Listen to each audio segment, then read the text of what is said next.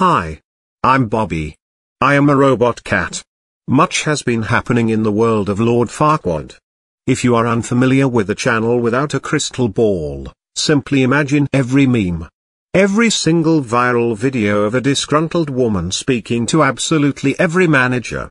This is Catherine and Joy.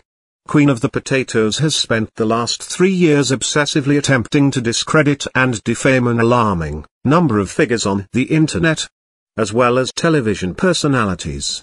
Amber Portwood, Todd Chrisley, Tati Westbrook, all of the Duggars, and sometimes even her own husband. Never mind.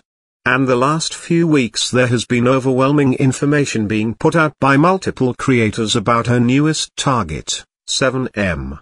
Specifically Miranda. The group appears to be a God-focused myriad of dancers. Well, they appear to be quite happy and talented, dancing jigs and proclaiming everlasting love for the Lord.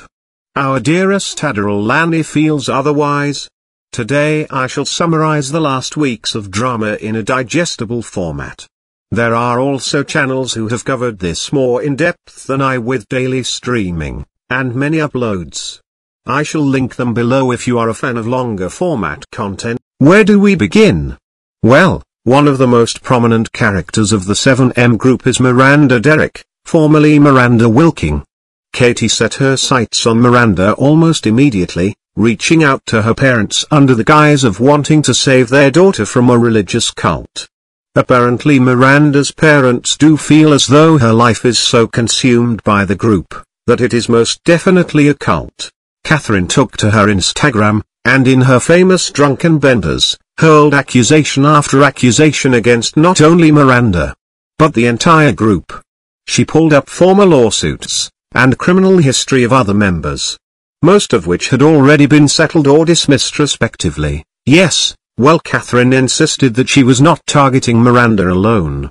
Her behavior said otherwise, going as far as to post screenshots of Miranda and her car with a man minding his own business in the background.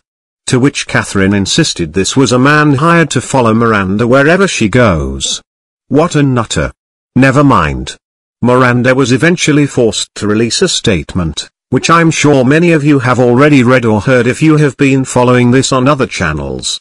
In a nutshell, Miranda makes a statement that she has contacted her mother and they will be meeting to attempt to find a common ground, as she admits her parents are worried for her commitment to the group.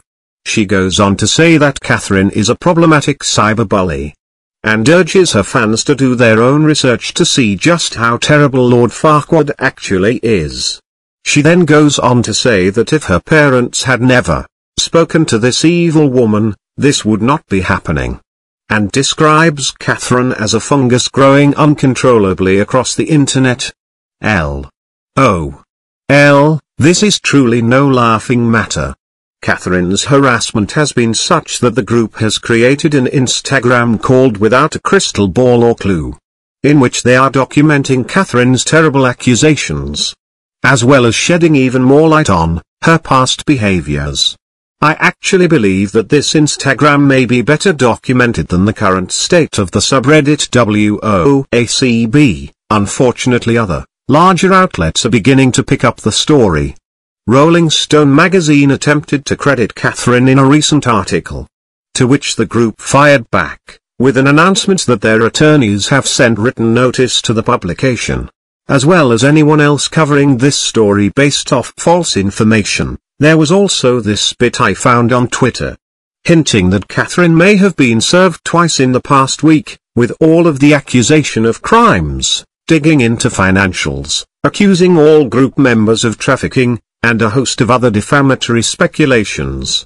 Will Catherine Joy finally be served with a legitimate suit that will end this reign of terror across the internet? Will Christians be allowed to safely practice their religion without the beady eyes of Admiral Lanny glaring mercilessly down at them? Will TikTok, God-fearing, gleeful performers be able to finally dance their jigs for the Lord in peace? Only time will tell. Again, do be sure to check the links in my description box for the channels who have been covering this on a daily basis.